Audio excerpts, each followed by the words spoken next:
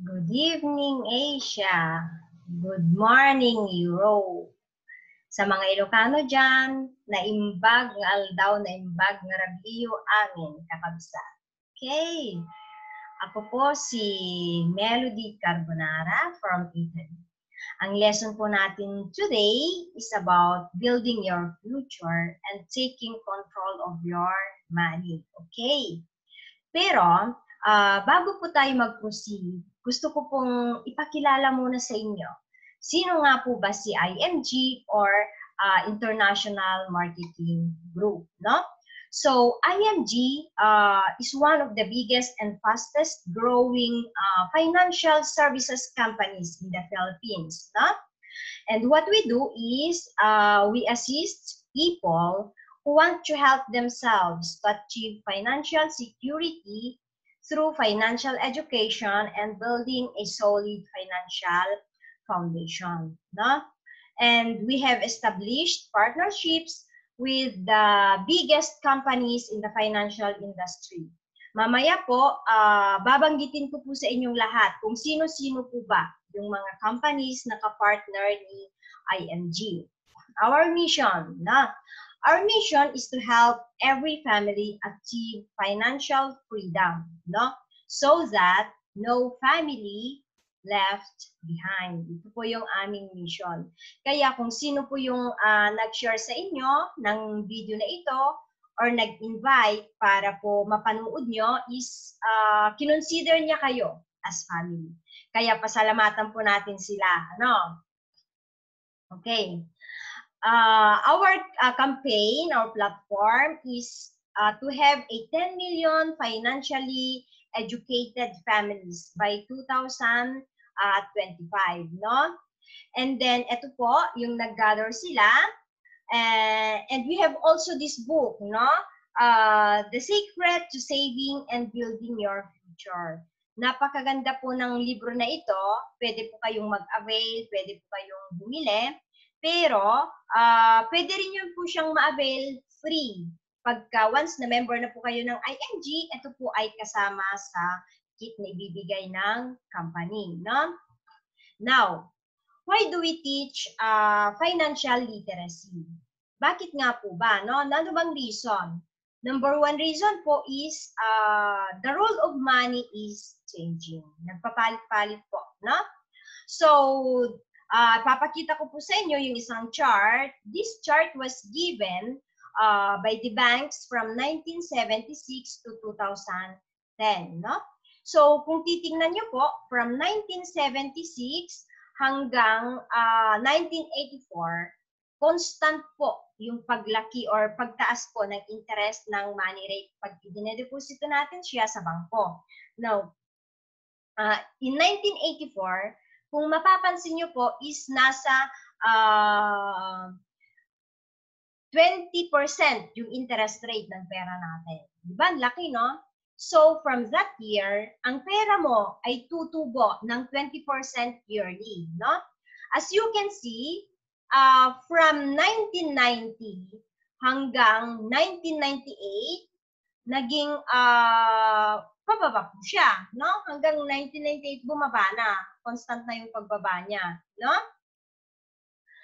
Hanggang ngayon, tuloy-tuloy, 2019, which is ang binibigay na lang ng bank ngayon is 1% or less than 1%. Kung dati po, nung panahon ng mga lolo natin, umaabot tayo ng 10% interest rate hanggang sa umabot nga po ng 20% noong 1984, meaning, nung panahon pong iyon, kahit na hindi po financially educated ang isang tao, bas at di marunong mag-invest, kahit na wala talaga siyang alam sa investing, no? Basta alam lang niyang mag-impok, maglagay sa bangko, nung time na yon, sigurado pong yayaman, no? Kasi lalago yung pera sa loob dahil sa laki ng interest na binibigay ng bangko, no?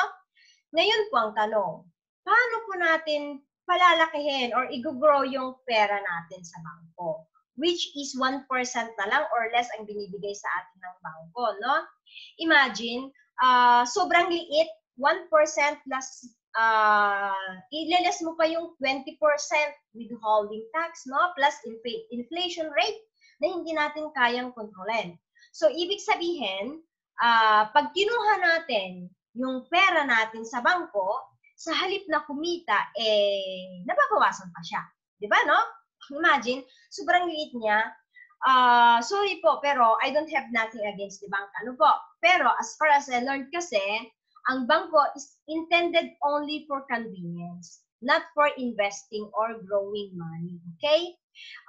Safe and convenient siya kasi pwede nating i-withdraw or pwede nating ma-access yung pera natin 24/7 anywhere in the world, lalong-lalo na kung meron po tayong hawak na ATM, no? So, napakabilis na natin i-access yung ating mga pera sa bangko ngayon. Now, number 2, it is lack of financial education, no? So, in 2013, the average Filipino has a financial quotient of 53%, sabi dito, based sa survey ng Citibank, no? So, kung titingnan po natin ito po yung magpapatunay na madaming Pilipino ang walang savings or kung may ipon man, nasa wrong investment facilities po yung mga pera, no? So, next, bakit ba natin tinuturo yung financial literacy? Number 1 is the role of money is changing. Number 2 is lack of financial education. And number 3 is people live longer today, no? So, pag sinabi po natin na people live longer today, maganda po ba siya o hindi? No? So, para sa akin po, depende. Kasi, kung ang buhay ay humaba naman masyado, pero naghihirap naman, medyo hindi po siya maganda. O ba, no? Pero, pag humabang buhay naman at na-enjoy naman ang pagtanda, wala naman sigurong masama. Diba, no? Kumbaga, you are blessed, no? Kasi, pag humaba pang buhay, ibig sabihin, kailangan po nating mag-prepare, no? Ano ba yung kailangan nating i-prepare? I believe po na bago po natin i-prepare yung kabaong natin, yung paglilibingan natin, no? Sana ma-prepare po muna natin yung scenario before death. Di po ba, no? Dapat, meron po tayong tinatawag na long-term health care, no? Ano ba yung long-term health care na ito, no? Ito yung para maiwasan natin yung pagkakaroon ng problema or retirement health care crisis pagka tayo ay tumanda na, no? Lalong-lalo na kung inaasahan lang po natin ay yung mga pension po natin sa SSS, sa PhilHealth, sa GSIS, sa Pag-ibig, no? So, medyo bitin ho, kulang ho pag ito lang yung mga inaasahan natin. Ano po?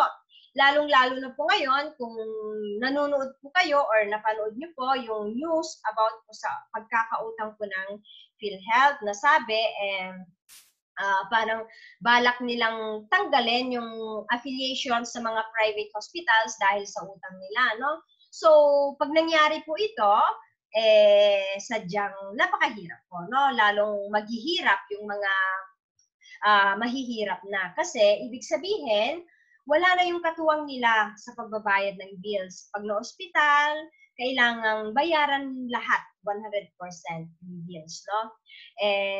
Medyo mabigat, no? Sana naman, hindi po mangyayari yon. Next po, no? People spend faster today, no? Bakit nga ba? People spend faster today na sinasabi, no? Noon, nung kapanahunan ko, kasi hindi ko po alam kung ilang taon na po kayo, nung kapanahunan ko po, ang mga laro lang po namin, lalong-lalo na pagkagabi, pagkaantay-antay na may buwan, is maglalagay na ng ano sa labas, no? Patintero, no? Parlor games, yon, taguan, yon, tumbang lata, yan po yung mga laruan namin, libre, no? Pero, ang saya-saya namin. Pero, unfortunately, ang mga kabataan po ngayon, ang mga laro nila is iba na, no? Ito po yung mga laruan nila, iPhone, ano ba yun, Samsung 8, tablet, kailangan may iPad na, may Xbox, no? May Y, no? Candy Crush, ito. Fortnite, itong mga laro na ito, kailangan po ng gadget. Ibig sabihin, hindi nila malalaro ang gusto nilang laro pagka wala silang gadget, no? Samantalang noong tayo, ginagawa lang natin, improvise natin yung mga laro natin. Naalala ko kahit ngayong laro ang manika, ginagawa lang namin, no? Pero ngayon, hirap na talaga, iba na. So ibig sabihin, ganito tayo mag-spend ng pera ngayon. Okay? Now, reason pa kung bakit po tayo nagtuturo ng financial literacy. Nakalagay po dito, before, a parent could raise 10 children. Today, the 10 children could not raise a parent. No? Before, only the father works and could raise 10 children. Today, a couple both working and can hardly raise one child. Unfortunately po, totoo po ito, no? Kung naalala nyo, nung unang panahon, ang mga anak nila is umaabot sila ng 12, sandusen ng mga anak, 13, pero nabubuhay naman po sila, no? Napapag-aral din. Naalala ko nga, may kapitbahay kami dati na 13 ang anak, no? Pero napag-aral naman niya yung kanilang mga anak. Pero ngayon po, kung mag-aanak ka ng 13, mahirap na. Hindi mo siya kayang pag-aralin at hindi mo maibibigay yung pangangailangan nila, no? Kawawa naman yung mga bata. Okay? Next.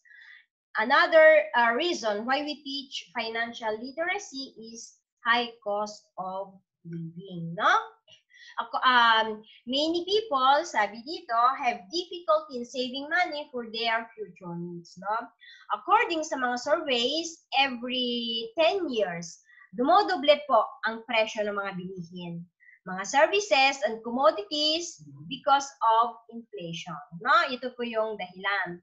Sa mga commuters, alam ko po na ramdam ninyo kung paano tumaas yung pamasahe. Kasi, naalala ko, nung ako ay nag-aaral pa sa college, ang pamasahe ko lang sa jeep dati is 150. Ngayon, hindi ko na alam kung magkano ang itinaas, no? So, kung papansinin po natin, mas mabilis umakyat yung pagtaas ng presyo ng mga bilihin kesa sa pagtaas po ng sahod natin. Tama po ba, no? And because of this, as a result, of course, maraming tao po ang nababaon sa utang. Okay. So, ang utang, pag binigkas po natin yan, basahin po natin, debt, ang kasing tunog po niyan is debt, no? So, ang hirap. Tama po ba? No? Now, according to this book, basahin po natin, when it comes to securing and saving their future, many good people fail, many hardworking people fail, many smart people fail, many young people fail, many old people fail, many teachers fail, many engineers and doctors fail, many end up retiring without enough savings. These people don't set out to fail. They do because they fail to plan and manage their personal finances. They lack financial education. This notes is from The Secret to Savings and Building Your Future. No? Ito po yung libro na ipinakita ko po sa inyo kaninang una. No? Alam ko po na may mga kakilala din kayong mga degree holders, doctorate, no? Mga engineers, pero nag-struggle pa rin po sila financially, no? Bakit po? Kasi nagkulang po sila sa financial education. So, ito po yung pag-uusapan po natin ngayong araw. Okay? Wait lang po, ha? Nauhaw ako. Okay. Sabi nga po ni Robert Kiyosaki, sabi niya, money without financial intelligence is gone, is money soon gone, no? Tama po 'yan. Pag hindi po natin alam yung kung paano manage yung pera natin, mabilis nang pong mawala sa atin 'yan, no? Now, second platform, our IMG financial strategy. That is building a solid financial foundation, no? Okay. Ano po ba yung financial strategy na ito na sinasabi? ito po yung natutunan ko sa IMG na gusto ko rin pong i-share sa inyo ngayong araw, no? Kasi kung wala pong nag-share sa akin, malamang hanggang ngayon, nanatili pa rin po ako sa lumang paninindigan at paniniwala upang unawa kung anong meron ako noon. Kaya nagpapasalamat po ako sa mga taong nag-share sa akin dahil sila po yung naging daan para maunawaan ko yung tamang pag-iimbok na sinasabi. Okay? Number 1 po, the importance of building a solid financial education, na financial foundation. Halimbawa po, di po ba, para feel nating secure bago tayo matulog or tumira sa bahay, ay dapat alam nating matatag yung kanyang pundasyon. Tama po ba? Kasi kahit na gaano man siya kaganda aesthetically, kahit na ang pintura niya ay sobrang ganda, mga rainbows, na ang colors, no? Pero pag alam natin mismo sa sarili natin na hindi matatag ang pundasyon, pag matutulog ka, ibig sabihin, may kasamang takot, di ba? Kasi alam po natin na pwedeng biglang gumuho o kaya kapag lumindol, alam nating babagsak. Bakit po? Kasi alam natin sa sarili natin mismo na hindi po matatag yung pundasyon na ginawa sa ating bahay. Okay? Now, saglit lang po.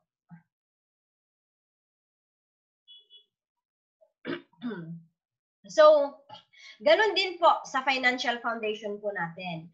Pag hindi po natin hinubog o binuo ng matatag ang pundasyon natin, maaring ngayon ay maganda ang trabaho natin, malakas tayo, no?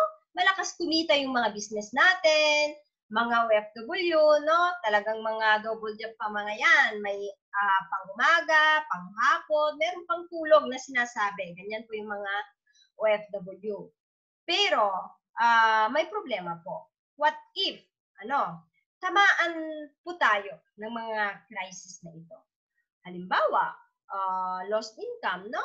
Halimbawa, pag seaman ka, nagkasakit ka, or hindi ka na nakasakay sa barko, no? Handa ka ba? Handa ka ba sa pangyayaring ito, no?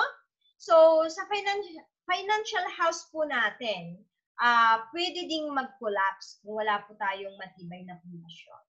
Ngayon, paano po ba mag-build ng matibay na financial foundation, no?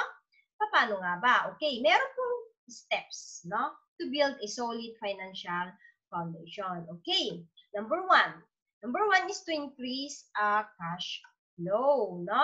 So, ano nga ba yung cash flow na sinasabi? Okay, ang cash flow or the correct term is the formula of computing a cash flow is income less expense equals cash flow. No? For example, ang monthly income po natin is 50,000. Pero, meron po tayong expenses na 55,000. So, ang cash flow po natin, ibig sabihin ay negative po. No? So, negative siya. So, ibig sabihin, pag negative yung ating cash flow, may posibilidad ba tayong yumaman? O kaya makakaipon ba tayo pag laging negative? Malamang po hindi, di ba? So, yun po yung scenario. Pero most people, nakakalungkot po, ang karamihan na cash flow natin is negative, no? Sad to say. Pero, pag negative man, ano po yung pwede natin gawin? Siyempre, problema po yan, di ba? Ibig sabihin, pag problema, meron din pong solusyon, no? So, tingnan po natin, ano ba yung unang solusyon na pwede natin gawin, no? Number 1 solution is to reduce expense, no? Pwede natin gawin to. Iwasan muna natin yung pagpapasikat, no? Kasi mahirap namang puro na lang pasikat, pero wala namang laman yung ating bulsa, no? Because the goal is to be rich and not to look rich, no? Yan po. Now, the most common savings formula is ganito po. No? Income, less expense, no? equals savings. Kung may matira, edi yun ang savings. Kung wala, edi walang savings, no? Ito po yung common savings formula ng mga Pilipino, no? Now, syempre, tingnan natin, bakit nga ba ganito? Ganito ang nangyayari, no? Sino po ba yung mga pinagkakagastusan natin? Tingnan po natin, ha? Pagdating po ng sahod, binabayaran po natin ang mga yan. No? Binabayaran natin si PLDT, si Meralco, si Globe, si Smart, no? Kasi, pag hindi po natin binayaran ang mga yan, tiyak po, puputulin nila yung service nila sa atin. Diba, no? So, takot lang, no? Takot lang na mawala ng service, diba? Siyempre, kailangan din pumunta kay Ayala Malls, no? At dumaan kay SM, di ba? Siyempre, mag-grocery. At siyempre, medyo tinanghali na, dadaan din muna kay Jollibee, no? Pagkatapos kumain kay Jollibee, palibhasa naman, busog, no? So, nagikabikab na, inantok na, no? Dahil inantok na, dadaan na rin kay Starbucks, no? Siyempre, magpapahuli ba naman si Starbucks, di ba, no? Siyempre, hindi, no? Ngayon, ang tanong po, ang kumpanya po bang mga ito, mayayaman or mahihirap, no? Siyempre, ang mga kumpanya pong ito ay mayayaman, no? Hindi lang sila simpleng mayayaman, kundi sobrang yaman po nila, di ba? Pero po tayo na nagtatrabaho po, no? Tayo po ba ay mayaman or mayabang? Siyempre, hindi pa mayaman, no? Baka mayabang, pwede. Pero, hindi pa tayo mayaman. Ibig sabihin, payaman pa lang po tayo, no? Pero, ang tanong po, kapag po ba nagkasakit tayo or nawalan ng trabaho, no? Matutulungan po kaya tayo ng mga kumpanya nito? I'm sure po hindi, di ba? Kaya sana, huwag nating ubusin yung mga pera natin sa kanila, no? Kailangan din nating bayaran yung ating mga sarili. Dahil tayo po ang kawawang gumigising ng maaga. Umulan, malakas ang hangin, no? Sobrang init. Tayo po yung bumabangon na kahit na masama yung pakiramdam natin, tayo yung babangon para lang pumasok sa trabaho. Yan o, kawawa naman, di ba? Pasan-pasan niya, bigat-bigat. Di ba, no? Maawa naman tayo sa ating mga sarili. Now, let's check how are we doing so far, no? Halimbawa, ito, tingnan natin, no? This is an example of 10 years working na may average of income na 300,000. So, pag tinotal po natin yan, 300,000 times 10 years, ang average niya is nag-earn tayo ng 3 million. Wow! Diba, no? Milyonaryo na rin pala tayo. Ang tanong po, sa 3 million na kinita natin, nung time na yan, magkano po kaya yung na-save natin? Or magkano kaya yung nailagay natin sa bank account natin? Or na-invest natin? Magkano po kaya, no? So, kung isipin po natin, hindi tayo nakapag-save ng ganong kalaki. Kung maswerte, di nakapag-save din kahit pa paano, no? Sabi nga dito, it's not what you earn that counts, it's what you keep, no? Sabi po niya, no? Now, i-check po natin ang ating mga sarili. Tayo po ba ay spender or saver? Ito po ay example, no? Huwag sanang ma-offend yung mga iba dyan, no? Halimbawa po, si Mr. Spender, mahilig po siyang uminom ng Coca o ng soda, no? Ng orange, no? Na nagkakahalaga po ng 20 pesos per can. Hindi ko po alam kung 20 pesos per can pa rin po ngayon, no? And si Mr. Saver po, the other part po siya sa right side, since gusto po niyang magtipid, ang iniinom niya is tubig lang. So, pag tubig lang, syempre, libre po siya, di ba?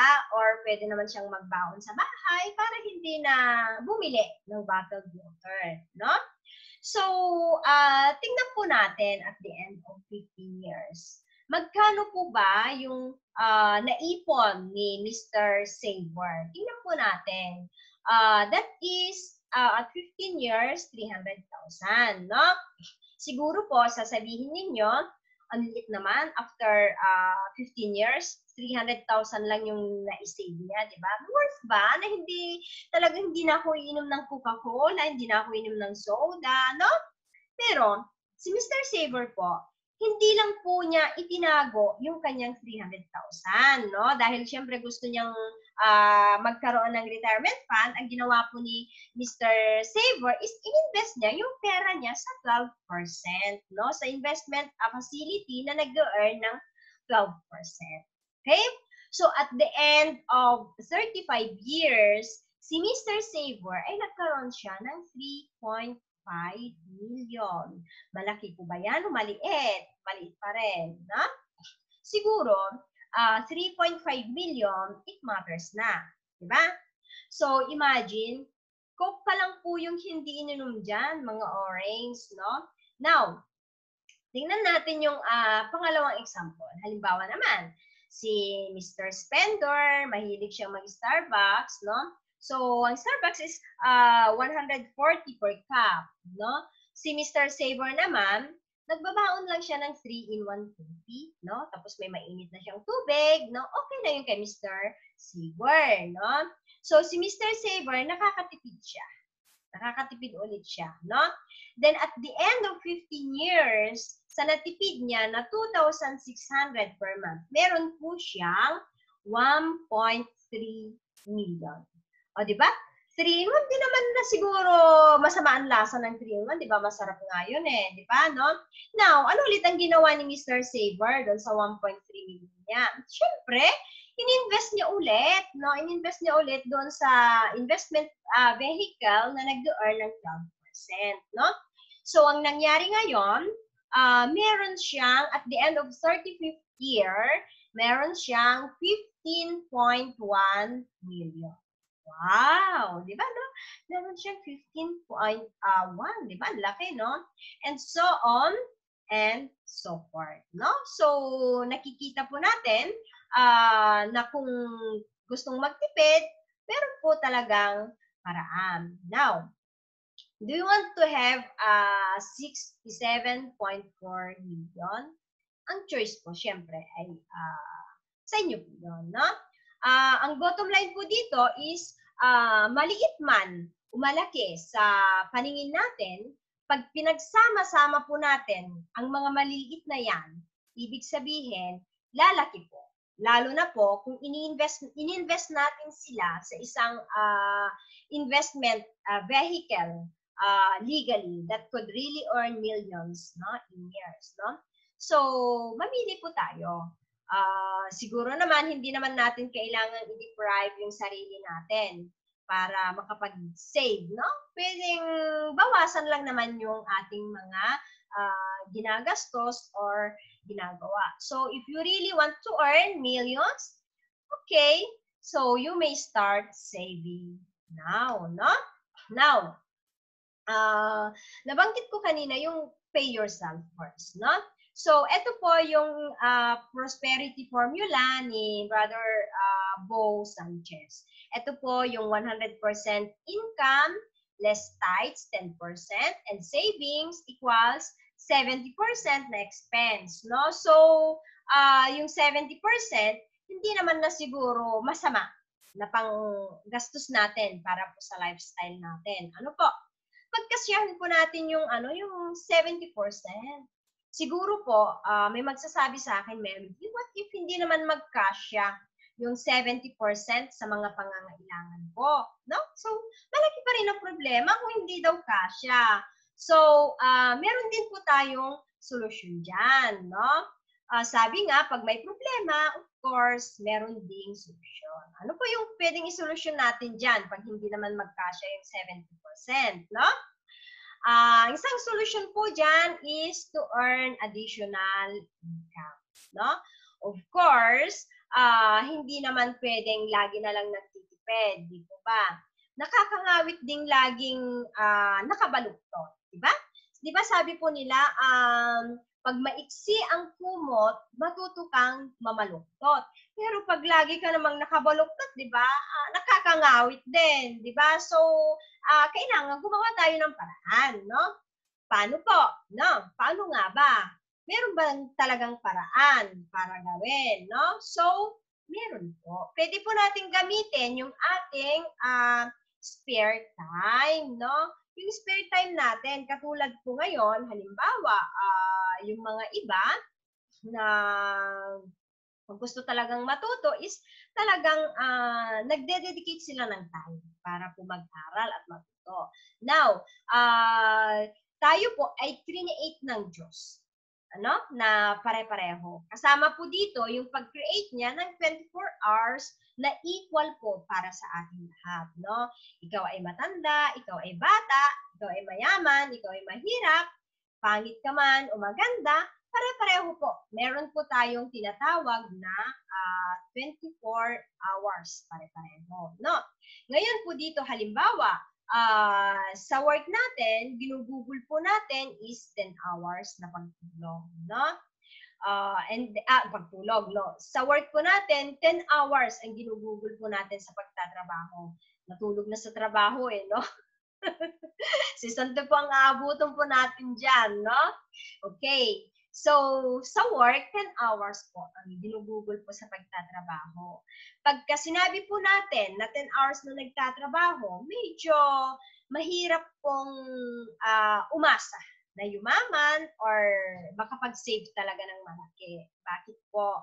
Kasi pag employee po tayo, of course, very limited po yung ating salary, no? Tsaka yung time, syempre, kinukonsume mo yung malaking time, pero, mahabang time, pero, yung sahod po natin is yun lang din talaga, very limited lang, di ba?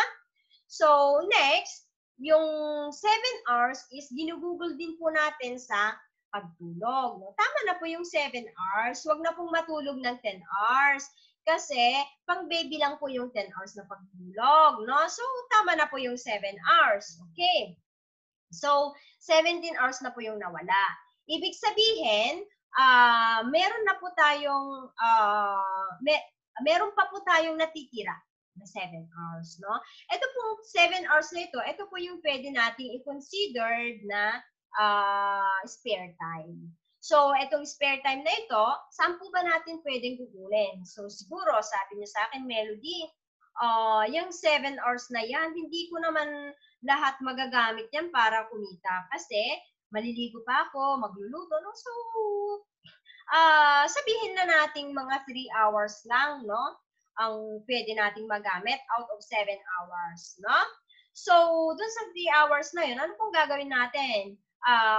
Gagamitin lang ba natin sa panonood ng TV, panonood ng YouTube?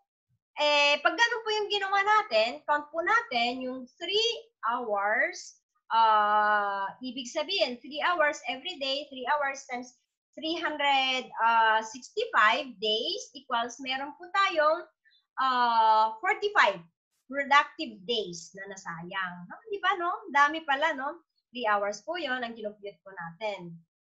Now, ang sabi po dito, the best available time to build your wealth is your spare time, no? Tama po yon. Katulad po ngayon, halimbawa, yung mga iba, imbes na manood ng TV or manood ng YouTube, ang ginawa is nanonood ng video para po matuto, no? So, ito rin ay isa po sa ways of investment, no? So, ano po sa tingin nyo? Kung saan po tayo pwedeng mag-increase ng cash flow? Of course po, tingnan po natin sa A po ba? So, A, make more money. B, waste time through sleeping or watching TV, no? Or C, waste money. Alin po kaya dyan yung pwedeng makatulong sa atin para po mag-increase ng cash flow? Of course po, ang sagot po dyan, absolutely, is letter A. Of course, make more money. Unfortunately po, ano po yung ginagawa ng mga tao? Busy, no? Lagi po silang busy. Yan po yung laging ginagawa, B and C. Busy. Yan po yung ginagawa malimit ng tao. Sabi nga po dito, change the things you do in your spare time, use it to earn additional income. Huwag po nating sayangin yung bawat pagkakataon na pwede nating gawin para makapagdagdag ng additional. Sabi ko nga po kanina, kahit na maliit na halaga po yan, pag pinagsama-sama, lalaki at lalaki po siya. No? Okay. So, if you want to learn about this topic, increasing cash flow, pwede po kayong umattend sa mga free seminars po namin. Meron din po kaming mga free webinars online. So, tanungin nyo lang po yung taong nag-invite sa inyo or yung taong nag-send po sa inyo ng video po ito. Kasi may mga schedules po kami. Okay? Now, number 2, ensure proper protection. No? So, dito po sa ensuring proper protection, isa po na kino-consider po natin dito is life insurance. No? Bakit po life insurance? No? Because it provides protection for your family in case you die too soon. No? Unfortunately, most people have good enough protection on their houses and cars, but few have enough for their loved ones. No? Okay. So, to build a solid financial foundation, we should ensure proper protection. No? So, sabi ko nga kanina, i-consider po natin dito na number 1 is life insurance. Sad to say nga po, nauunang protektahan yung mga bahay natin, yung sasakyan, no? Kaysa yung ating mga sarili as breadwinner. At kapag kinukuhaan pa natin ng insurance, yung mga ari-arian natin, usually is talagang minamaximize natin, no? Minamaximize natin yung amount, no? Ang tanong po, yung nagda-drive po ba ng sasakyan na yon o kaya yung buong pamilya na nakasakay sa sasakyan na yon, naka-insure din po ba? Yan po yung tanong, no? Sad to say, pag nag-alok po tayo ng insurance, usually, ang sagot po ng mga tao, ang tanong, unang-una talagang tanong nila agad is, magkano minimum? No? Di ba, no? Yun yung unang tanong, no? So, nakakalungkot po dahil ganun po natin baratin ang value ng future ng ating family, no? Yung mga taong umaasa po sa atin. Mga kapatid, kung mahal po natin ang ating pamilya, ang ating mga anak, sana, huwag po nating ipagkait yung maginhawang buhay sa kanila na kahit na tayo ay wala na sa mundong ibabaw, mabubuhay po sila ng marangal at maalwan, no? May mga nagsabi po sa akin na, naku, Melody, ayaw ko naman yan kasi napapakinabangan ko lang naman yan pagka, hindi ganun yung term niya. Sabi niya is, napapakinabangan lang naman yan pag ako'y namatay na. Di ba, no? So, yun talaga yung unang pumapasok sa isipan ng mga tao pag kinausap mo regarding insurance, no? Yung mapapakinabangan na lang daw pagka namatay na. So, oo nga naman, kung isipin mo nga naman is unfair kasi kumbaga sila yung magpapakahirap, no? Pero meron po tayong solusyon dyan. May mga insurance kasi na may kalakip na investment. So, pwede pong, yun yung kunin nyo. Para pagka nabuhay naman po kayo ng matagal, ng mahaba, kayo po yung mag-e-enjoy sa insurance na kinuha nyo, no? So, dapat lang po alam natin kung anong tipo ng insurance yung ating kukunin na talagang mag-fit sa ating pangangailangan. Now, do you know how to calculate your insurance protection need? So, mahalaga po na alam natin kung paano natin i-compute kung magkano po ba talaga yung pangangailangan natin na insurance, no? Para sa pamilya natin or para sa atin. Ito po ay ginagawa through a financial check-up, no? So, pwede nyo pong tanungin yung mga agent or yung mga taong nag-share sa inyo ng video po na ito para alam nyo pong gawin, no? So, matutulungan po nila kayo. Okay? Next. The difference between term life, whole life, and variable universal life, no? Kailangan ding malaman natin yung pagkakaiba ng mga iba't ibang uri ng insurance. Kasi, pag nasa labas po tayo at wala tayong idea, malinaw na idea kung anong tipo ng insurance talaga yung para sa atin na nararapat, pwede po tayong mabentahan ng mataas na halaga na insurance, pero ang coverage niya is very limited lang. So, mahalaga po na alam natin ang lahat ng bagay dito, no? So, to learn more about this topic, life insurance protection, you may attend our free online seminar, or you may ask the person who have invited you, no? Okay? Maliwanag po. Now, how to prepare, no? Prepare for your long-term care. No, ano po ba yung long-term care? Long-term care is to provide you health care when you retire or when you stop working. Someone to take care of you when you get old. Okay? Now, ang karamihan po sa atin is oriented lang po sila sa sinasabing short-term healthcare, no? Ano po ba yung short-term healthcare? Ang short-term healthcare po, ito po yung pinoprovide sa atin ng mga employees natin or yung place kung saan po tayo nagtatrabaho ngayon habang tayo ay nasa productive years. Ibig sabihin, yung tayo ay nagtatrabaho pa, no? So, halimbawa, na ospital, ganon, yung short-term healthcare, siya po yung magbabayad ng mga bills natin, hindi po manggagaling sa ating bulsa, no? Ito ay habang tayo nagtatrabaho. Okay. So, ito pong long-term healthcare na ito po ay kinukuha, no? Ibig sabihin, binabayaran po natin, no? Hindi po siya libre. Bakit ho? Kasi, kailangan po nating paghandaan yung time na hindi na po natin kayang magtrabaho o kaya hindi na po natin kayang paliguan yung ating sarili, no? Yung time na hindi na po natin kayang kumilos mag-isa. So, kung dumating man yung time po na yon, is nandyan po yung long-term care na pwede pong mag-alaga sa atin, may pambayad po tayo sa tao na mag-aalaga po sa atin, no?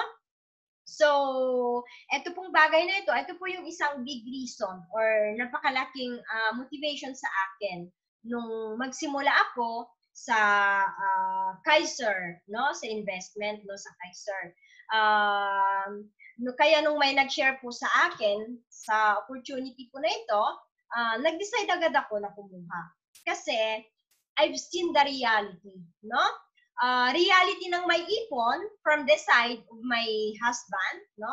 Mga parents niya, nung sila ang tumanda, they have enough savings and investment para po matustusan lahat ng pangangailangan nila. From the person na mag-aalaga sa kanila, sa mga gamot, and nakakapasyal pa sila, no? So, I saw kung gaano sila kasirin, no? At pag ganun din ang anak, ganun din ang anak nila. So, ang nangyayari by that time is naka-concentrated na lang yung anak nila on building his family, yung family po namin, no? While on the other side po, sa side po, sad to say, it is the contrary, no? As a daughter, I was forced to prepare everything for my mom, no? From libingan to funeral service, gamot and maintenance, food allowance, no? I have to, kailangan kong mag-build din ng bahay para sa kanya kasi dream din po niyang magkaroon ng sariling bahay, no? So, ano po yung gusto kong ipakita dito, no? Ang gusto ko pong ipakita dito is sa halip na sarili ko na po yung aking paghahandaan, of course, unahin ko muna siya kasi, kumbaga, nandun na siya sa stage na kailangan na niya ng support, di ba? Kailangan na niya ng gamot dahil syempre wala na po siyang kapasidad na gawin para sa kanyang sarili, no? So, hindi naman po masama yung loob ko na ginawa ko or ginagawa ko ang mga bagay nito. But, if you think of it, na, 'di ba, nakakalungkot kasi sa halip na sarili mo na yung kailangan mong i-prepare kasi tumatanda na rin, pero hindi pa talaga pwede. Kasi syempre, unahin mo pa talaga yung parents mo, di ba? So, paano na lang po kaya kung pareho po kami ng situation ng husband ko, di ba? Eh baka po maaring pagmulan rin ng away naming dalawa, di ba? Kasi alam naman natin na may mga naghiwalay na mga mag-asawa because of financial issues din, di ba? So, ang hirap. So, ang ginawa ko po, I decided na putulin ang sumpa. Di ba, no? Hindi, I decided talaga. Dahil kung hindi ko po pag-iipunan yung sarili ko ngayon, ibig sabihin, ipapasa ko din sa aking mga anak yung aking naging problema, di ba? And of course, I don't want to do that, no? That's why I decided to invest, no, by that time. Wala akong sahod kasi syempre ako po ay full-time mom, no? Pero nag-decide ako, sabi ko gano'n, I will do it. And of course, I will do away, no? Para po may pambayad ako. So, bago po tayo mag-iyakan, and ituloy ko muna yung aking sinishare sa inyo, no? Private na lang po yung kwentuhan natin. Okay, now, saan po ba ninyo mas gusto, no? Saan po ba ninyo mas gusto pagka tayo po ay na-confine? Doon po ba sa executive, sa payward ba, or sa charity, no? Sabi ng iba sa akin, charity daw kasi mas masaya, di ba? Madaming kakwentuhan. Totoo po yun. Pero, di ba, ang hirap din kapag may flu ka, influenza lang yung sakit mo, paglabas mo, meron ka ng TB, di ba? Colored pa. Di ba? So, o kaya naman, natutulog ka, tapos bigla ka na lang may naramdaman, di ba? Bigla kang may naramdamang nangingisay na pala yung katabi mong pasyente, di ba, no? Anong gagawin mo? Panunuurin mo ba yung nangingisay mong katabi? Or magpupumot ka na lang, di ba, no? O, di ba, masaya pa ba yon? Siyempre, palagay ko, hindi na po masaya, no? Hindi na po masaya. Kung ako ang tatanungin niyo po, of course, ang pipiliin ko po ay yung executive. Pero, ang tanong po, libre po ba yung executive or may bayad, no? Siyempre po, may bayad po yan, no? At super mahal po ang bayad dyan. So, ibig sabihin, kung gusto po natin, diyan sa bagay na yan, of course, kailangan po nating i-prepare sa umpisa pa lang para hindi po magalaw yung ating nakatabi pagdating ng araw, no? At least, pagtanda po natin, meron po tayong magagamit. Okay? Now, we have these two problems naman. Lang po ha? Okay. We have these two problems naman, no? Unang-una, what if I die too soon, no? Paano naman pagka masyadong napaaga yung pagkuha sa iyo ng Diyos, no? So, may mga maliliit ka pang anak, bigla ka na lang tinawag. So, ang solution po dyan is meron po tayong life insurance. Bakit po life insurance talaga ang aming nire-recommenda? Kasi po sa life insurance, instant money po siya. Ibig sabihin, pagka nawala ang policy holder, immediate money po lalabas po ang pera sa insurance. Kaya po, ito po talaga yung nire-recommenda namin. Now, number 2, ano naman yung number 2 scenario or number 2 question? What if I live too long naman, no? Paano naman pagka masyadong napahaba yung buhay natin? So, siguro, may mga naririnig po kayo na minsan sinasabi nila, oh, Diyos ko, sana kunin na lang ako kasi hirap na ako. Di ba, no? May mga ganun tayong mga naririnig. So, ang solusyon po dyan is investment and long-term care. Having money, working for you pagka hindi mo na kayang magtrabaho para sa iyong sarili. Yan po yung solution. Now, the three major financial needs to complete your financial picture. Number 1 is you need investment. No? Investment in order to generate continuing income for you when you retire. No? So, yan po yung unang-unang kailangan natin. Number 2, we need life insurance. Life insurance to protect your family if you die too soon, no? Yan po. So, number 3 is you need health care, no? So, yung health care na yan, ito po yung mag-provide po sa inyo, no? When you retire or stop working. In-explain ko na po kanina yan sa long-term health care, no? Now, what if I can show you a product na pwedeng i-cater ang lahat ng ito? Ito po yung shinare din sa akin, no? So, gusto ko rin pong i-share sa inyo. Okay? Now, tingnan po natin. Ang Ultimate Kaiser Health Builder. Ang Ultimate Kaiser Health Builder is 3-in-1 po siya. Ibig sabihin, meron po siyang investment, meron po siyang insurance, at meron din po siyang kalakip na long-term health care.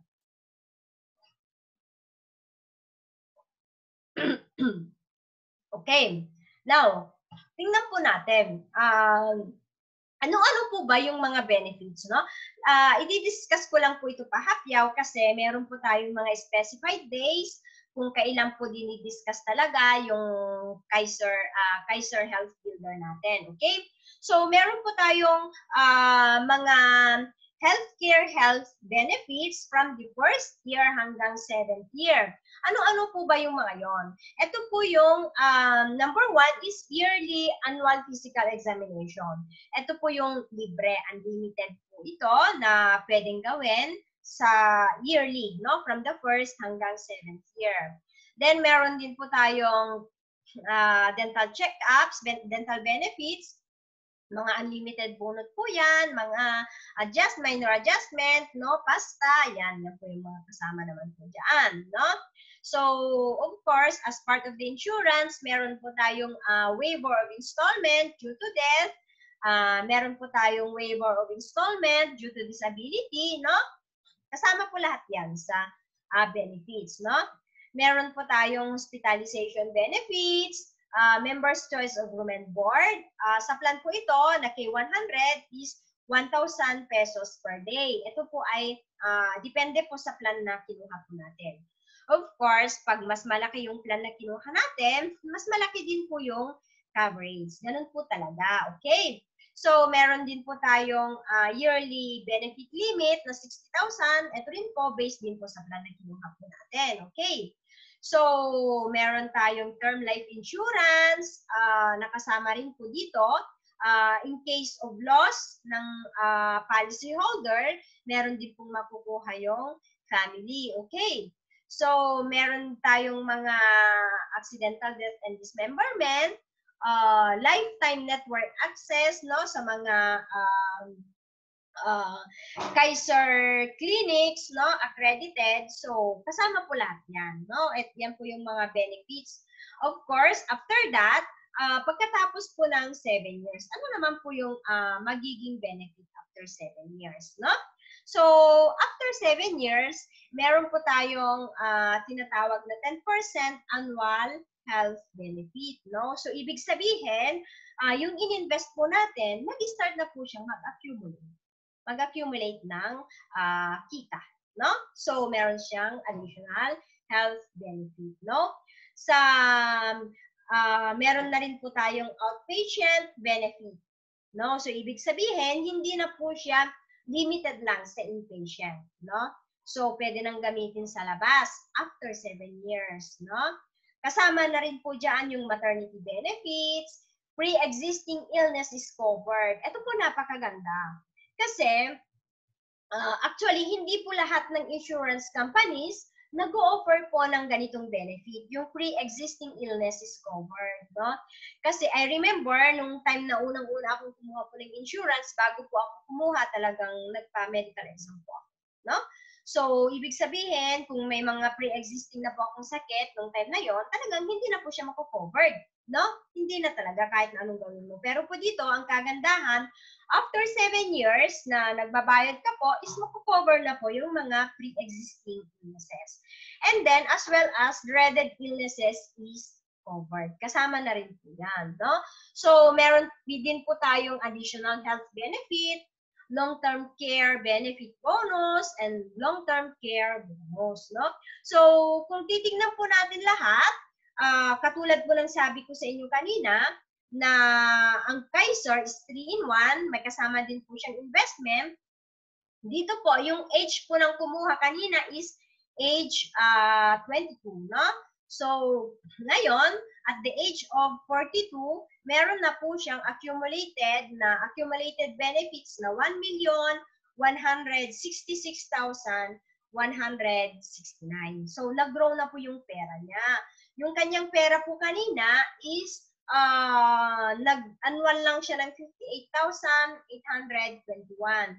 Bali, ang total contract price niya is 411,750, no? So, yung inabot na po ng pera niya is 1,166,169. Now, what if, no? Kasi age 42 pa lang naman siya, no? So, ibig sabihin, pag age 42, malakas pa po siya, no? What if hindi muna niya kinuha yung pera niya, no? Ang ginawa niya is sinayaan muna niya sa loob, no? So, tingnan natin, silipin po natin kung magkano po yung inabot ng pera niya at age 60. Tingnan po natin, ha? Ang pera po niya na dating 1.1 nung age 42 niya at age 60, umabot na po ng 6,483,800, no? So, kung tutuusin po natin, halimbawa, ang gusto niyang gawin is ayaw niyang kunin yung principal, gusto lang niyang kunin yung interest, which is 10% of it. Meron po siyang annual lifetime health care, ibig sabihin na magagamit, 648,380. Remember po, ito po ay good as cash, no? So, pwede na po niyang gawin kung anong gusto niyang gawin. Pwede niyang gawin as pension fund, no? So, bahala na po siya, no? So, halimbawa naman po, at the age of 65, hindi muna niya kinuha yung pera niya. Ano naman po yung mangyayari, no? At the age of 65, hindi muna niya kinuha yung pera niya, lumago. So, yung 6.4 niya dati ay naging 10,442,224. So, ibig sabihin, kung meron po siyang 10,442,224,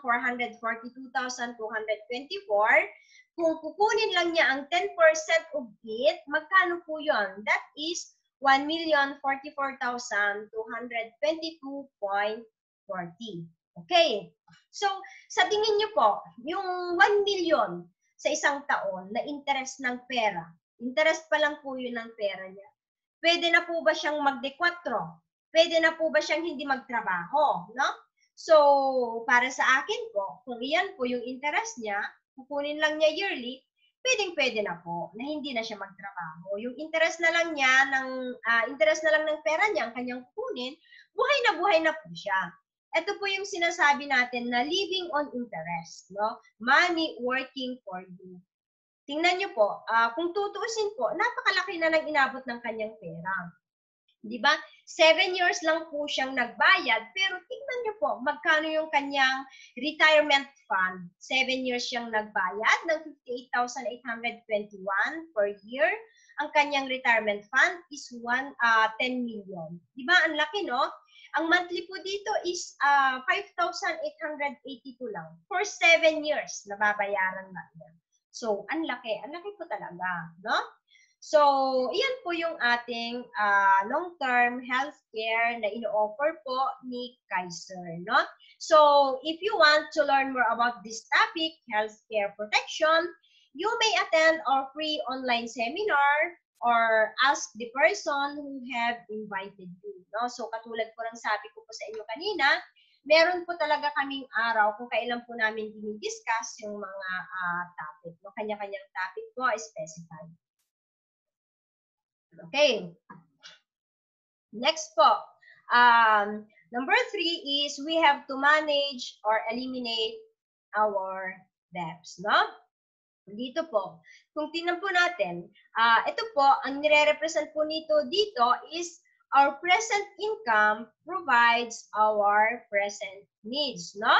Okay, and our future income also provides our future needs. Yan po yung scenario. Now, pag umutang po tayo, ganito po yung mangyayari, no? Pag umutang po tayo, ibig sabihin, we are using our future income to provide for our present needs, no? So, 'di ba, halimbawa, nagsuswipe tayo ng ATM, ng credit card, no? Or nag-loan tayo, ibig sabihin, ang inaasahan po natin ng pambabayad sa loan natin or sa credit card is yung future income natin. Di po ba, no? So, pag dumating po, yung ating future needs natin, halimbawa, nawalan po tayo ng work or nag-retire or yung OFW po ay napauwi, no? Hindi na, wala na sa abroad, ano po yung mangyayari, no? Ibig sabihin, yung ating pong future needs ay nagiging pula na. Nagiging mapula na siya. Bakit po? Kasi po, yung ating income para sa future needs natin ay iniutang na po natin. Po ba? Pero, ang contrast naman po nito is, pag nag-save tayo, ibig sabihin, from the present income, ibig sabihin, nadagdagan po yung ating future income. Diba, no? Na pwede po nating gamitin. Okay. Now, meron po ditong nakalagay. Sabi po, if you cannot control your debt, debt will control you. No? Dito po, meron po tayong sinasabi na hand to mouth, ibig sabihin, pagkakuha po ng sahod, no? Ito po yung iabot agad, no? Sa pinagkautangan, no? Meron din po tayong tinatawag na hand-to-hand, ito po pala yung pagkasahod, inaabot agad sa pinagkautangan, no? Meron din po tayong sinasabi na touch me not, ibig sabihin, hindi na niya nahahawakan yung kanyang sahod, di ba?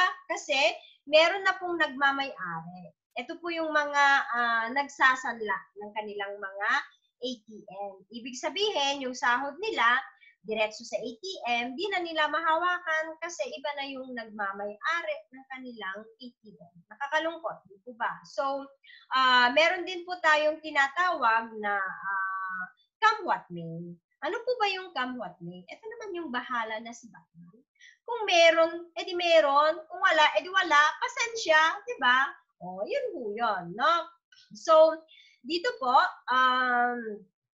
kung gusto rin po ninyong matutunan about debt management, meron din po tayong mga free seminars po dyan, no? Utang free, no? Meron po tayong mga financial planning workshop. Ganun din po, as nyo lang po yung taong nag-invite sa inyo or nag-send po sa inyo ng video po nito. Okay. Now, number 4. We should have to create emergency fund. Okay. Kailangan din po nating mag-create ng emergency fund. Bakit ho? Kailangan po nating mag-prepare. Ang tanong, are you prepared for these emergencies? Halimbawa po, yung loss of job or income, no? Hospitalization, no? Halimbawa, may mga na-hospital, pero hindi sa inaasahan, medyo nagtagal na sa hospital, no?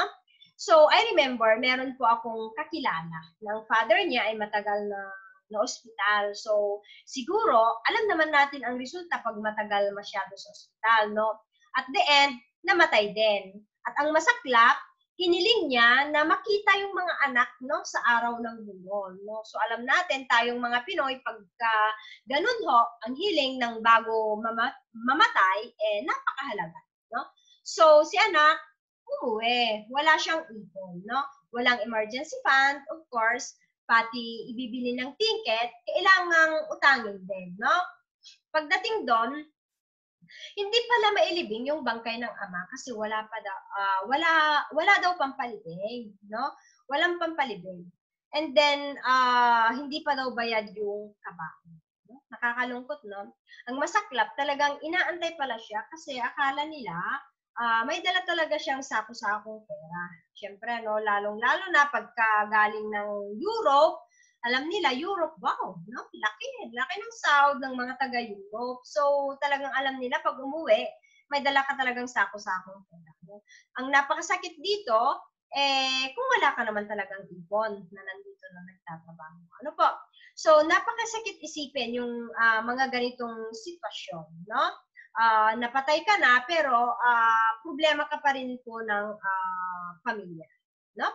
Problema ka pa rin talaga ng pamilya mo. So, ano ba yung kailangan nating gawin? So, kailangan nating mag-prepare. We have to save 3 to 6 months equivalent of your income salary. Okay? Ang isa pong napakagandang example po dito is yung mga langgam. Di ba yung mga langgam, napakaliit nila pero napakatyaga nilang talagang magbuhat ng mga itatabi nila na pagkain para sa tag-ulan. No? So, ito po yung napakagandang tularan po natin. No? Kasi pag nakita nyo po yung, kumbaga, bahay ng mga langgam, kung saan nila iniipon yung kanilang pagkain, magtataka po kayo na nakaya po nilang mag-ipon ng ganung kadami. No?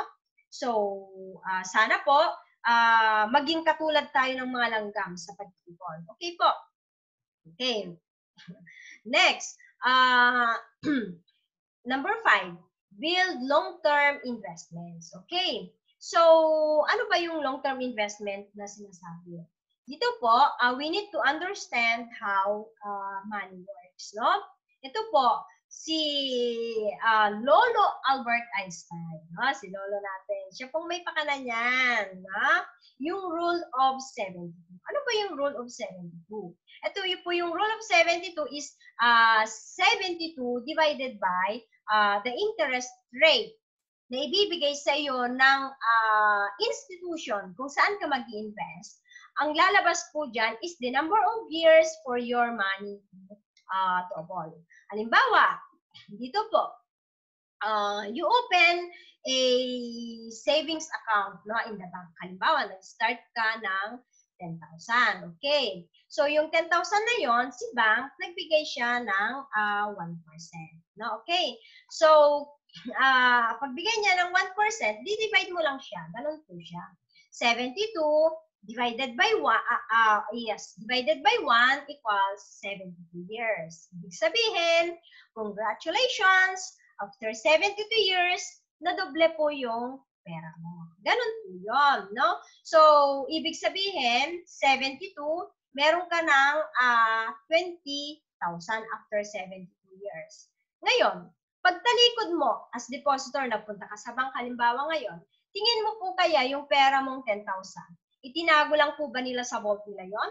No? Tinago lang po ba nila yon? Hindi po nila yun itinago. No? So, ang ginawa po nila, yung pera mo na iniwan mo is invest nila. No? Halimbawa, ininvest po nila sa 4%. No? Pag ininvest nila sa 4%, ibig sabihin, 72 divided by 4 equals 18. Ibig sabihin, yung pera mo ay magdodoble siya after 18 years. No?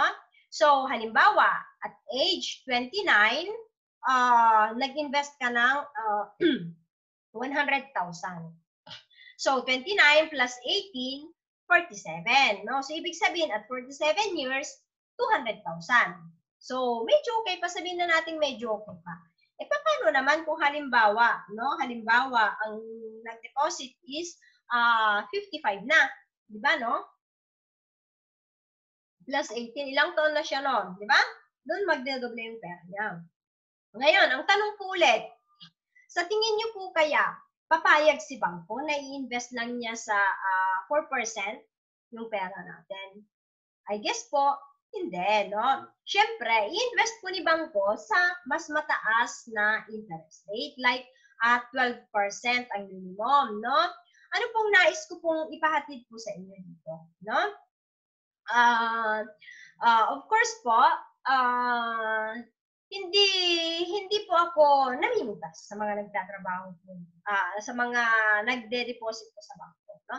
Pero gusto ko pong ipahatid po sa inyo, don't just work for money. Learn how money works, no? Okay? So, kung makikita niyo po dito, 6 million is equivalent to 30 years of salary, no? Of someone who earns 200,000 per year, no? So, after 30 years, yung salary niya is meron siyang 6 million, no? So, meaning, kahit hindi ka naman mag-save talaga, magkakaroon ka rin naman talaga ng 6 million. Kasi, sumasahod naman ng 200,000 per year, di ba? So, yun nga lang po, sumasahod nga po ng 200,000 per year para makapag-impok ng 6 million, kailangan yung 30 years na yon, kailangan hindi ka kain, kailangan hindi ka magbibihis, hindi ka rin pwedeng maligo para lahat ng kita mo maipon mo. Di po ba? Ayos po ba yon, no? So, nakakalungkot na kahit na minsan 65 years old na, nagtatrabaho pa rin siya. Kasi, active income lang, kumbaga, yung inaasahan. Di po ba? So, maigi po, alam natin kung saan natin pwedeng i-invest yung ating mga pera. Okay? Now, to make it clear, halimbawa po, if you put your money in the bank, ang tawag sa iyo is depositor, no? Ibig sabihin, meron ka pong savings account. Okay? Now, ano pong gagawin naman ni bangko, no? So, ang gagawin naman ni bangko is i-invest niya sa mga government securities like commercial paper, stocks, again, equities, retail loans, real estates, no? Diyan din po i-invest ni bangko. Ngayon, pag kumita po yung pera mo, ibig sabihin, kumita siya sa mga institutions pong ito, kumita siya halimbawa ng 12%, ano naman ang gagawin sa iyo ni bangko? Bibigyan ka syempre ng 0.5% o kaya 0.25, no? Depende po sa napagkasunduan nyo na magiging interest ng pera mo. Okay? Now, okay. Kung ang pera mo naman ay ininvest mo, no? Example, sa mutual funds, no? Ang tawag sa iyo ay shareholder. Ibig sabihin, ikaw ay investor.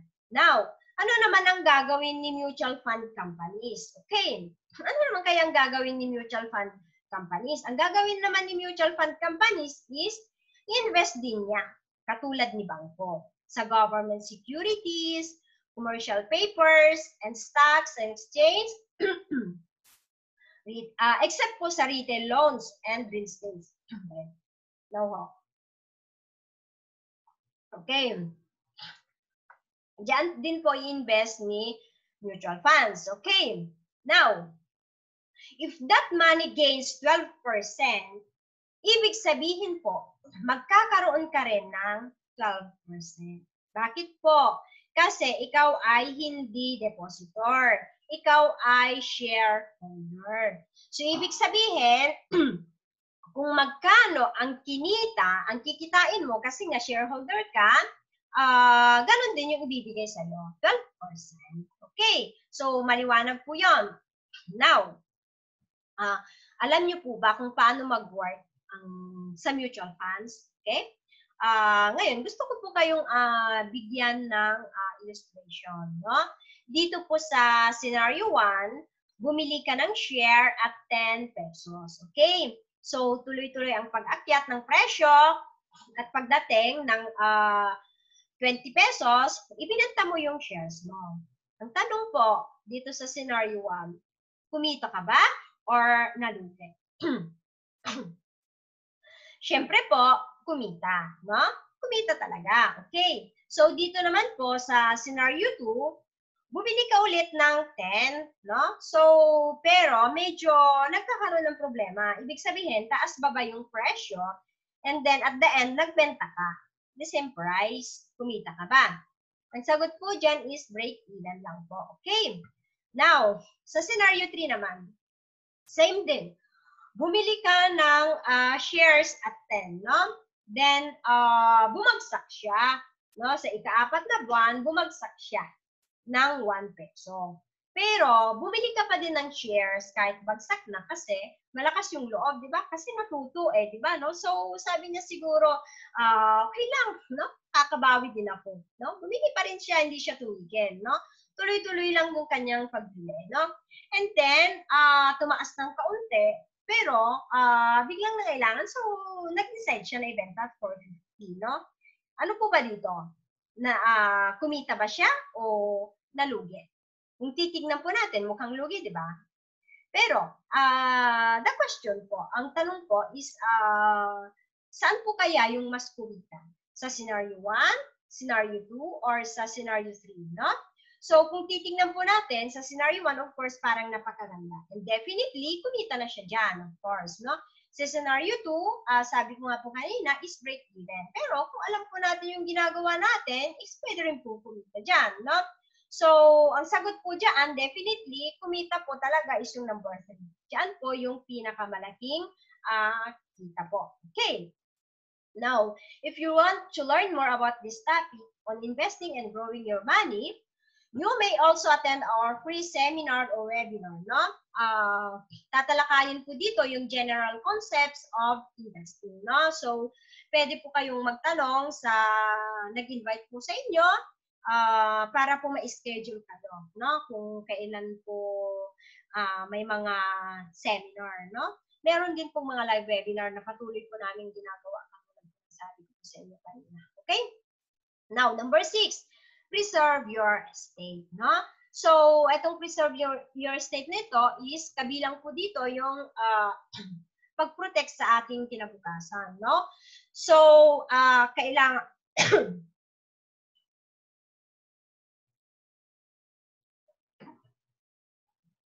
kapag po tayo nawala, sino po ba yung mag-i-inherit sa bahay po natin, no? Sa ating mga bank accounts, no? Sino po ba? Then, paano po ba natin ma-avoid na mag-away-away yung mga anak natin, no? Pag-away-awayan yung ating mga natirang mga ari-arian, no? Sino ba yung magbabayad sa atin na magbabayad ng ating estate tax, no? So, etong mga ito po ay tinatalakay din po namin, no? Separately, so pwede po kayo umattend din online. Okay? Now, summarize po natin, no? To build a solid financial foundation. Okay? So, number 1, we need to increase cash flow, no? Number 2 is healthcare protection. Okay? Number 3 is kailangan po natin ang life insurance. Okay? Next, kailangan din po nating bayaran yung ating mga utang kasi pag hindi po natin nabayaran yung ating mga utang, ito po yung talagang magbabaon po talaga sa atin, no? Kasi alam natin na napaka-taas talaga ng mga interest rate ng mga pautang po na yan. Okay po? Next. Okay. Kailangan din po nating mag-create ng emergency fund para just in case na may mga ilangan po sa atin, meron po tayong magagamit. Lalong-lalo na po sa mga OFWs, sa ayaw man at sa gusto natin, tayo po yung pinaka-emergency fund ng mga nasa Pilipinas. Tanggapin man po natin o hindi, ito po yung katotohanan. Okay po? Now, investment. Okay.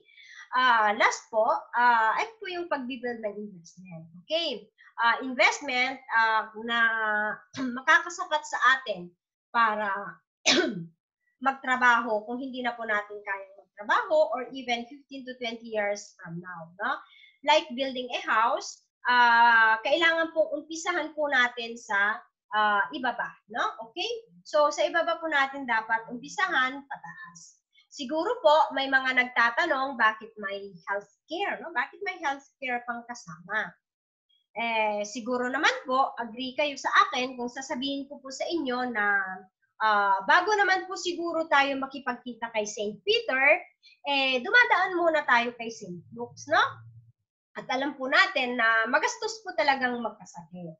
Sa ayaw at sa gusto po natin, ang pera ay nakakatulong din para ma-extend yung ating buhay. Tama po ba? Okay. So, napaka-importante po talaga na ma-build natin ng tama at matibay yung ating financial foundation. Okay. Now, that is just a financial education. Ngayon po, pag natutunan na po natin, hindi naman ibig sabihin na pag natuto tayo, yayaman na agad tayo. Diba, no? Kasi nga, may kasabihan na financial education without proper execution is useless. No?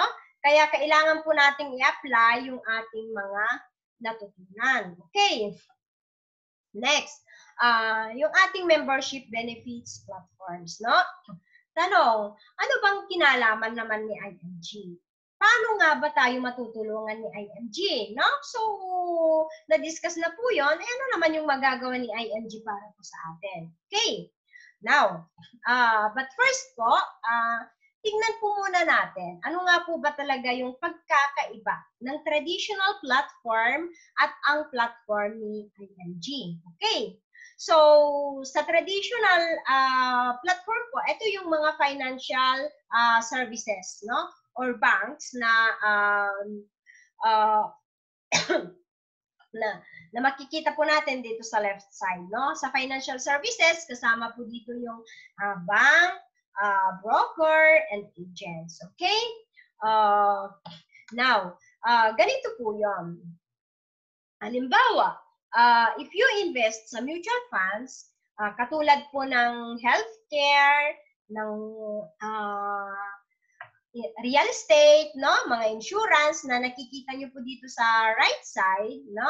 Kailangan pong dumaan sa bank or sa agent, no? Para po maka-invest or maka-avail sa mga financial services or products na nakikita po natin dito sa right side na ito. Okay?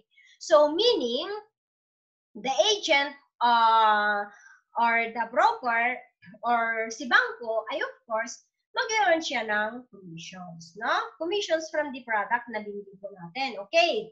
Bakit po? Kasi po, ang nature ng financial industry, any financial product, meron po talagang commissions. Okay. So, deserve naman po ni agents, ni brokers, or ni banks na magka-commission. Bakit po? Kasi, they render their services. Okay? So, nag-offer po sila ng service sa atin. So, serve din naman nilang magka-commission talaga. Okay? Now, pero, kung naging member ka ng IMG, ito po yung mga benefits mo as a member. Okay? Number one,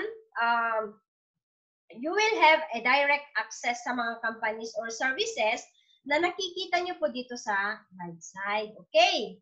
So, ito po, meron kayong access to financial companies, enjoy discounts from financial products you buy, and you may become also your own money manager. Ang tanong po, saan nyo mas gusto? Of course, kung ako po, dito na ako sa IMG.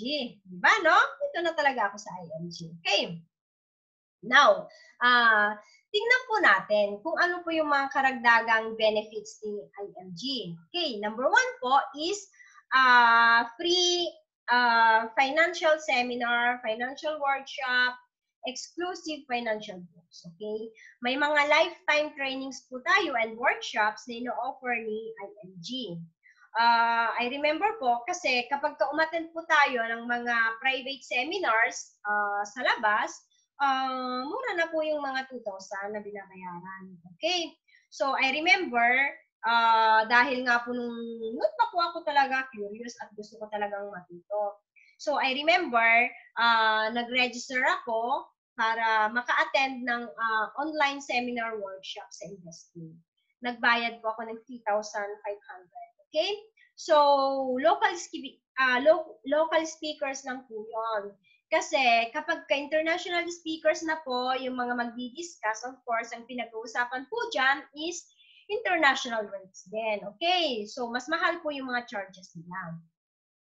Then, umattend po ako, no? Natuwa naman ako sa mga discuss. Gusto ko pa po uli actually umattend. Pero after that, hindi naman talaga ako nag-invest. Kasi, nung una, basic lang naman talaga yung itinuro ko sa amin, no? Of course, sa mga ganito po, gusto mo talagang matuto, another bayad, no? Ganun po talaga yun. Kasi, per sessions po yung mga ginagawa nila, steps by steps. Of course, kung gusto mong matuto, gusto mong matutunan lahat, talagang magbabayad ka. Dito po sa IMG is libre na po lahat yan. Okay? So, kahit na ilang ulit mo pa yan na attendan, libre po. Unlimited po yan. Okay? Now, meron din po tayong free financial check-up, no? Ito po yung financial control na kailangan gawin po natin, like pagpapakontrol po natin yung mga sasakyan natin, like yung gulong, yung preno, no? Para hindi po tayo mapahamak, no? So, ganito po yung sa real life natin, and then ito po yung sa financial check-up naman natin, sa financial side natin, kailangan po natin i-check up, no? Pwede po kayong matulungan katulad po ng sabi ko sa inyo kanina, yung tao pong nag-share sa inyo ng opportunity, pwede po kayong humingi ng tulong and guidance po sa kanya. Okay? Now, number 3, meron din po tayong Kaiser Healthcare Products and Services. Ito nga po yung diniscuss ko kanina. Meron tayong both long-term and short-term care. Meron din po tayong senior care. Pero, ito pong senior care na ito, since na tinignan ko rin, hindi po siya actually ganun ka-convenient. That's why I really choose to have the Kaiser long-term, no? The Kaiser Ultimate Product, no? Okay. So, next is meron din po tayong 50,000 life insurance, no? With 24/7 memorial conscience, no? Ang katay-up po natin is si Everest, no? So, ito po yung halimbawa, pagka tayo po ay pumanaw na sa mundo, meron pong makukuha na 50,000 life insurance yung ating family. Okay? So, meron din po tayong service na katay-up. Yan nga po. No? So, yan po. And then next po is meron po tayong exclusive to IMG members only, free investment seminars on mutual funds at zero entry fee. Actually po, pwede naman pong mag-invest sa mga companies na ito, sa Rampver, Soldivo, Atram, Philiquity, FAMI, Sun Life, Philam Asset. Pwede naman pong mag-invest kahit na wala po kayo sa IMG. Ayun nga lang po, i-charge po kayo ng 2.5 to 5% entry fee or sales loan po. Okay? Now, dito na po, pumapasok talaga yung benefit ni IMG dahil zero po yung ating entry fee. Okay? So, ibig sabihin, diyan pa lang po, yung binayad po natin na membership fee is bawing-bawi na po natin. Okay? Kasi marami naman pong benefit or services, no? Na free na nakasama. Okay? Next. We can, pasan ata yung isa? Bakit walang number 7? Bakit so, number 8. Okay, baka po mamaya, babalik yung number 7. Mamaya ko na lang po papakita. Okay? So, number 8 is meron din po tayong members discount from real estate companies. Okay? So, halimbawa po, bibili po tayo ng condo, mga bahay from SNDC, Ayala Land, DMCI, or Vistaland. Meron din po tayong members discount. Okay? Kasi, sa halip na ibigay po sa agent yung kita, sa atin na po yun mapupunta. Okay, so serves as discount na po yun. Okay po. No, number 7. Yan, nauna nga po yung number 8. Okay lang po yun. Okay? So, number 7, save money on your non-life insurance. Ayan, pwede pong gamitin sa car insurance, travel insurance, fire insurance, no? Personal accident insurance, band, no? Ayan po. Makaka-discount din po tayo. As a member, ito po ay isa sa mga benefits din po natin. Okay. Next. Meron din po tayong Everest, no? Memorial services ni Everest, no? Okay? So, ito pong Everest na ito, ano nga ba yung kanyang silbi naman. No? Halimbawa po, parang pag ikakasal ka at gusto mo po ng wedding planner, para siya na po yung bahalang mag-arrange ng bulaklak, ng bouquets mo, no? Ng carpet, etc., no? DJ, no? Babayaran mo yung service niya, no? And then, siya na po ang bahalang mag-prepare sa lahat. Magmamarcha ka na lang, diba? No? Ito po yung wedding planner. Dito naman po, sa IMG, nandyan naman po si Everest, no? Pero dito po, ang service po ni Everest is free, libre po, no? Pero, of course, yung kanyang mga suppliers, babayaran mo, no? Siyempre, hindi naman po libre, no? Alam nga naman kung yung kabaong libre, di ba? So, yun po. Okay, next. Meron din po tayong asset preservation service. Ano po yung asset preservation service? Ito po yung halimbawa, napakahalaga po ito, lalong-lalo na po sa mga madaming kaibigan, no? So, alam naman po siguro natin na maraming magkakapatid na nag-away-away, hindi na magkakabate, or worse, talaga nagpapatayan dahil sa mga ari-arian na hindi na-divide ng tama. Nawala yung magulang, hindi na nila na-divide ng tama bago sila kumanaw. So, ang nangyayari, nagkakagulo yung pamilyang iniwan nila. So, dito po, meron tayong asset preservation service ng mga lawyers, may mga discounted din po tayo dito. So, pwede nating i-prepare yung lahat ng ito bago po tayo mawala. Okay. Next, meron po tayong auto program, no? We can avail of IMG's preferred rates and vehicle purchase any brand, any model. Okay. Sabihin lang po natin sa kanila kung anong brand ang gusto natin, anong model, sila na po ang bahalang magtangas, no? Kung alin po yung pinaka-convenient na price para po sa atin, no? So, di ba, ang sarap, no? Meron tayong, kumbaga, parang personal secretary. Di ba, no? Ang saya. Okay. Next po, meron din po tayong, nauna naman po, yung number 14, hindi ko pa alam kung anong nangyari, pero unahin ko po kung ano yung magpapakita dito. Okay. So, meron din po tayong unlimited free consultation and discounted medical services for members and their immediate families. Okay. Pero, ito po ay sa mga Kaiser Medical Center lang. Halimbawa, pag member ka ni IMG, pwede mong ipagamit yung iyong membership benefit sa iyong pamilya. Pero, immediate families lang. Okay. Discounted din po sila sa Kaiser Medical Center. Meron po silang free consultation and discounted sa mga medical services. Okay po? Bumalik. Next, meron din po tayong free IMG and Kaiser frames. Yan, sa mga katulad ko na nagsasalamin na. Okay? Meron po tayong pagkakataon na magpalit ng frames every 6 months. Okay? Libre po yon. Ang babayaran po natin is yung lens lamang. Okay po? Next, yung ozone therapy. Okay. Ito po, napakaganda po nito sa mga medyo gustong magpabata, no? Okay, so ito po yung you can experience the latest technology in defeating pain and defying age.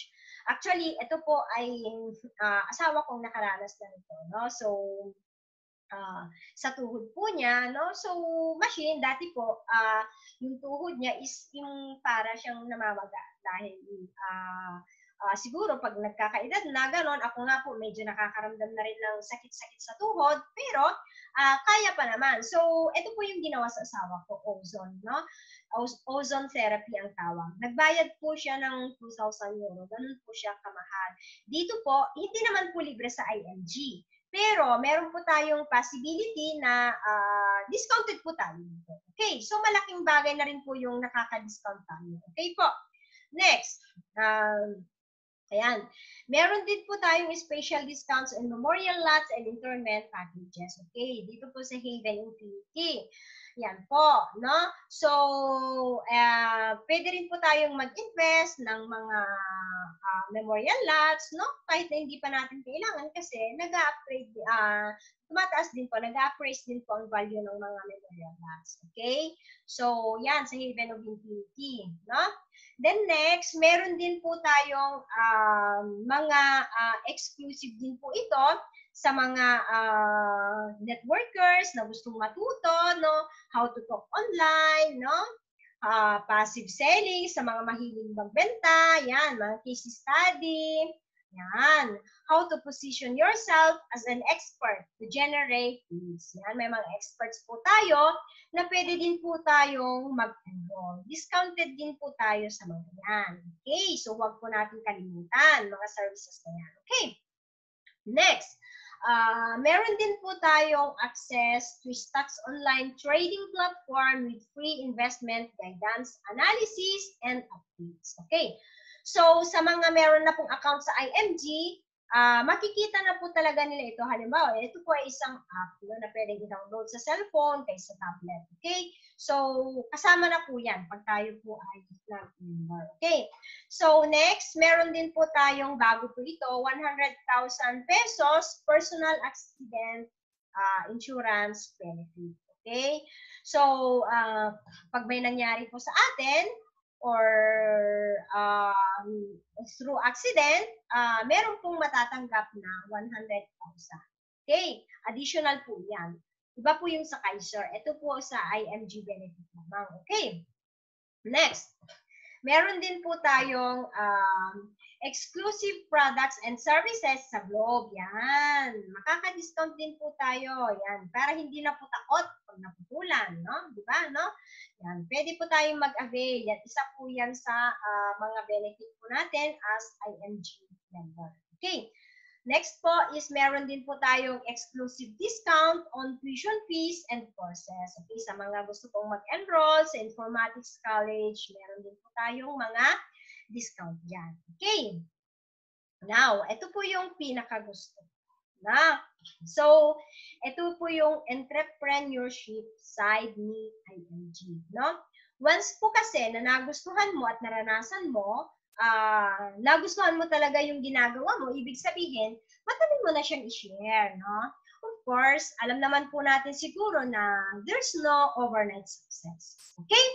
Pero, dito po, you can have the chance to build your business worldwide. Okay? Now,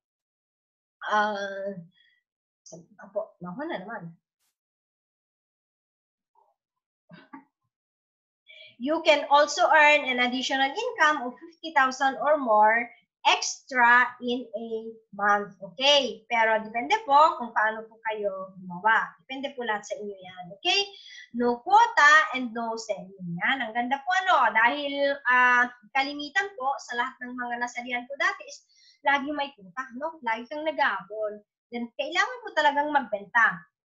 Minsan, yung product naman, hindi mo na kailangan. Pero dahil meron kang quota na kailangang abutin, talagang bibilhin mo. Diba, no? So, naranasan ko po lahat ng yung mga bagay na yan, no? So, minsan na-expire na yung product na hawak ko, hindi ko pa na ibebenta.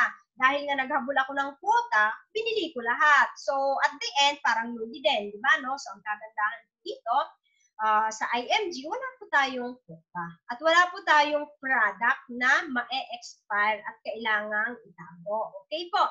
So, next po, you can also start this business as a part-time. Okay?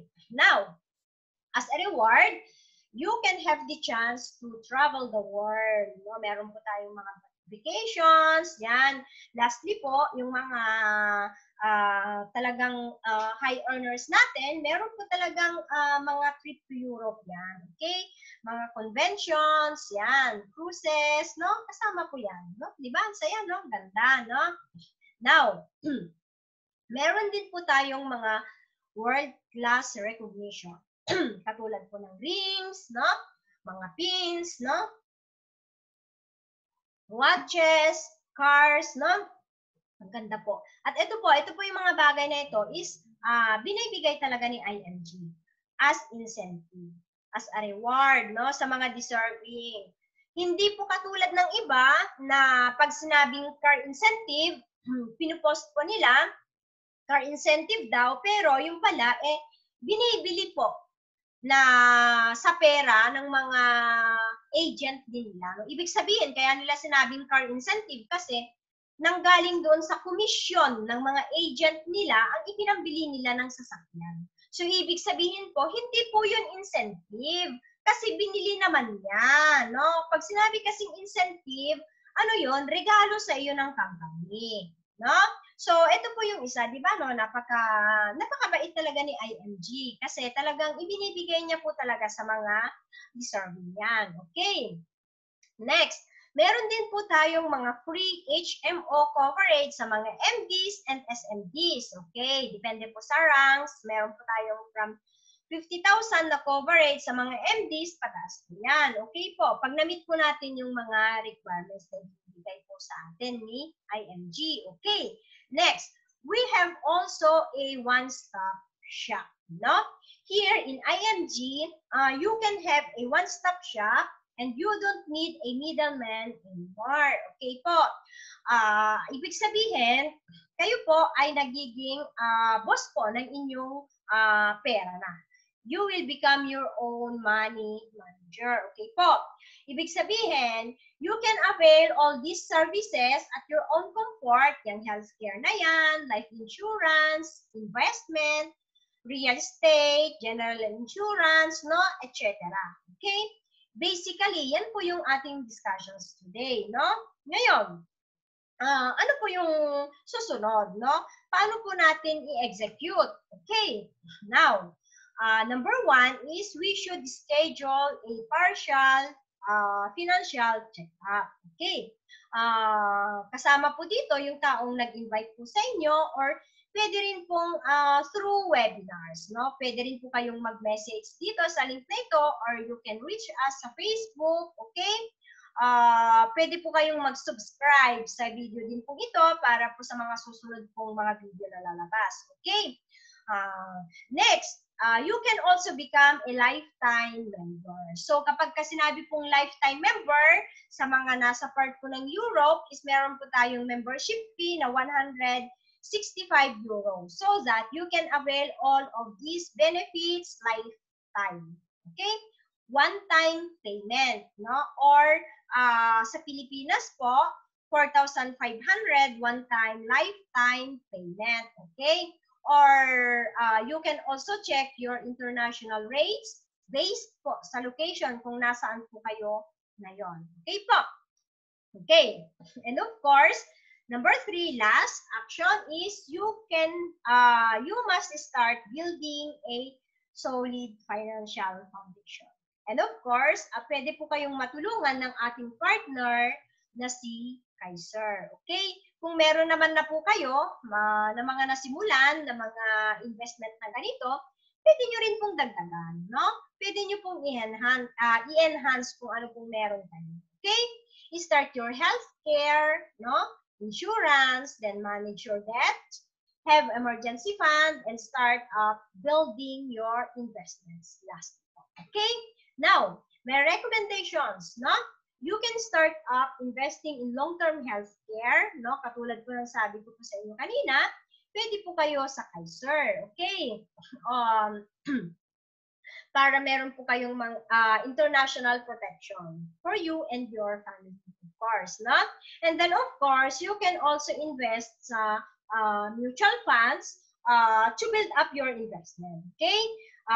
But since Kaiser is a 3-in-1 plan, meron na rin po siyang investment, no? And with these powerful membership benefits, I know you can build your financial foundation faster, okay? Ang importante po is you must have to take action now, okay? Now, basahin po natin. Sabay-sabay, okay? Take action, secure your future now, okay? You will always have an excuse not to save or invest. No matter what your excuse is, one thing is for sure, you're going to get old next year, okay? So, sa ayaw at sa gusto, tatanda at tatanda ka rin. kumbaga, sa saging, malalanta at malalanta ka rin, mangingitim ka rin, di ba, no? So, no matter what your excuse is, your child will grow up and enter college and you will need money for his or her education, no? Ang tanong po, when was the best time to start investing and building wealth, no? Ang sagot po dyan, that was yesterday. Kasi po, if you have just started building your wealth 10 to 15 years ago, di sana po, mas mayaman na po ngayon. Di ba, no? But of course, hindi naman na po natin pwedeng ibalik yung kahapon. Di ba? So, the second best time is today po. Okay? Ngayon po. And the worst time to start is tomorrow. Okay? So, no matter what your excuse is, one thing for sure, you will eventually retire and stop making active income. And you have to be prepared for this kind of situations. Okay po? Kailangan po talaga nating paghandaan sa ayaw at sa gusto po natin. Ika nga, okay, salita po at yung aking ay ayaw na yatang gumalaw pa. Okay, yan. Be with a group who inspires you. When the members of you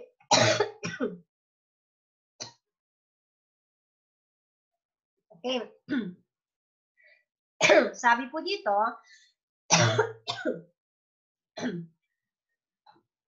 be with a group who inspires you. When the members of your group save, they will also inspire you to save. Okay, totoo po yan. Okay, ika nga, show me your companion and I will tell you who you are. Of course, pag may bisyo po, ang lagi nating kasama, isang araw, meron na rin po tayong bisyo. Okay? Ang kasabihan nga po, pag ang apat na lagi mong kasama ay chismosa, the following month, ang panglima ay ikaw na. Okay, tama po yan, na? So, sa law of saving naman po ay ganun din. Kahit na gusto mong mag-save or magtipid, pag ang lagi mong kasama gastadora or gastador, mahihirapan po talaga tayo. Kaya hanapin po natin, makisama po tayo sa taong gusto po nating maging katulad. Okay, now, next po. IMG's mission is to convert people from being spenders to savers and to teach them how to save the right way. Okay, malinaw po yan. Sabi nga, be your own money manager, control your future, no? The future is in your hands. If you want to be wealthy, don't let other people do it for you. Do it yourself, no? Be your own money manager. If you will become your own money manager, of course, you will understand how money works and to make money work for you. Okay?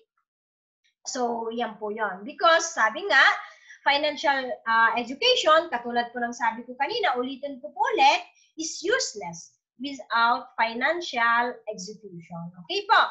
Now, sabi po dito ni Bill Gates, if you're born poor, it's not your mistake. But if you die poor, it's your mistake. No?